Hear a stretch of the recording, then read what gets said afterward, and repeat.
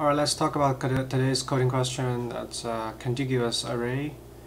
So we have a binary array with number 0 and 1, and we need to find a maximum length of a contiguous subarray with equal number of 0 and 1.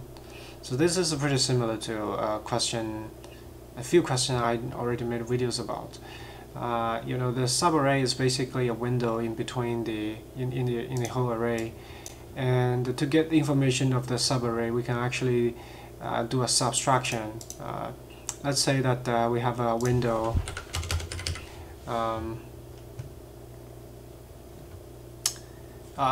So let's stick with the question then. We need to find a subarray with equal number of 0 and 1s. So what that means is if we run a counter on this subarray from I to j, which gives us some kind of table. We have a number of 0 and b number of 1s. We just want to test we want a equal to b. So instead of calculating this thing over and over again, we can actually just calculate this by a difference. So this I to j counter is essentially equal to a counter from 0 to j minus the counter from 0 to I. And if we just do one pass through the array and storing all these counters, it will be a linear time operation. Then we can do pairwise comparison between all the pairs of ij's. So the whole time complexity to do this a to equal to b checkings and updating the maximum length to be j minus I will be this will be a square time algorithm, but what's not so efficient here is that let's look at what this difference is really telling us, right? So if we have the first counter to be this frequency, then the second counter is we have C number of A and D number of 1. The difference is basically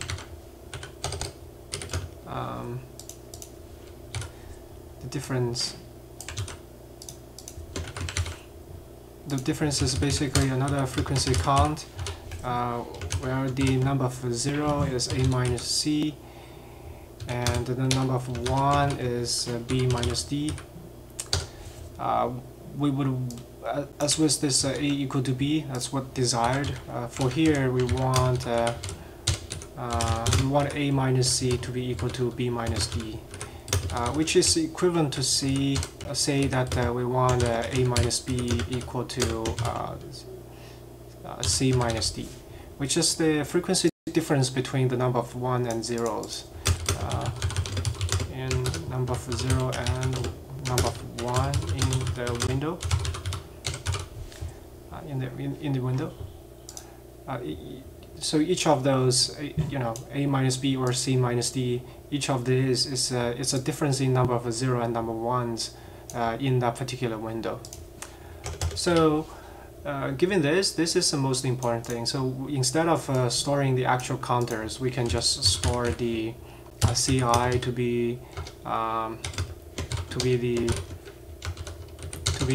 number of 0 minus number of 1. Then you wouldn't necessarily reduce the time complexity for the algorithm, but it would just be a lot efficient for us to store information.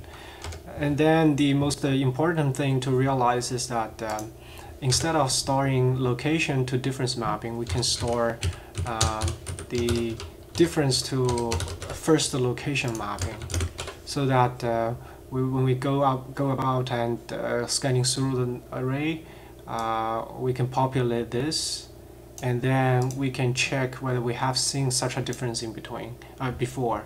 If we have seen such a difference, then the location between my current location and the first time I see such a difference, the subarray defined by that location difference, by those two locations, is going to be a subarray that satisfies this condition. So by doing this reverse of the information we store, we can get to a linear time algorithm. So let's quickly code this up.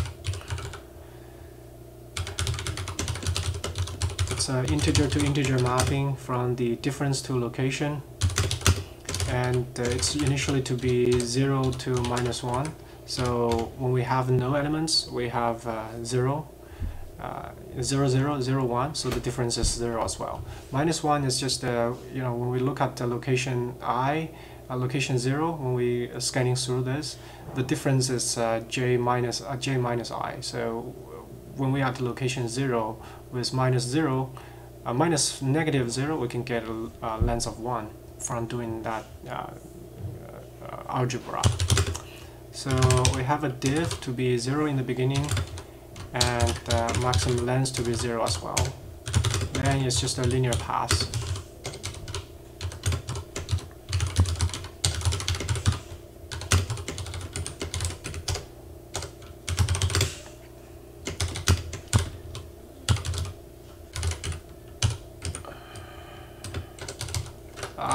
We can count the difference between 0 and 1, or we can count the difference between 1 and 0. It's the same thing.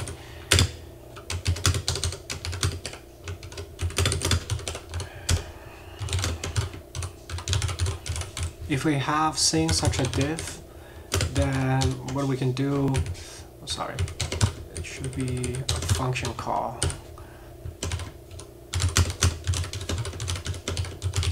Then we should update the maximum length. That's potentially possible. Otherwise, we'll just remember this is the first location we see such a difference.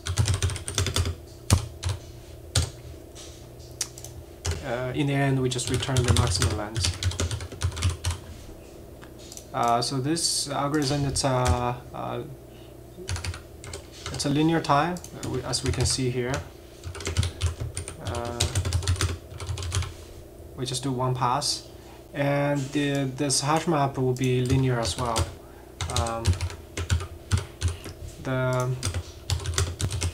The worst case is that we just keep seeing 0. So the diff is just keep incrementing every time, and the size is linear in that regard.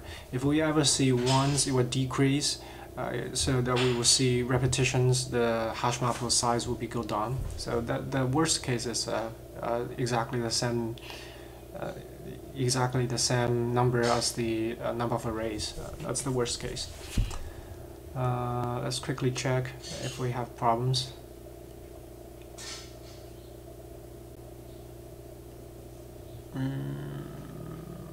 Yeah, it looks fine to me. Let's submit and see. Yeah, it's working. So that's the question, Leetcoding challenge question for today.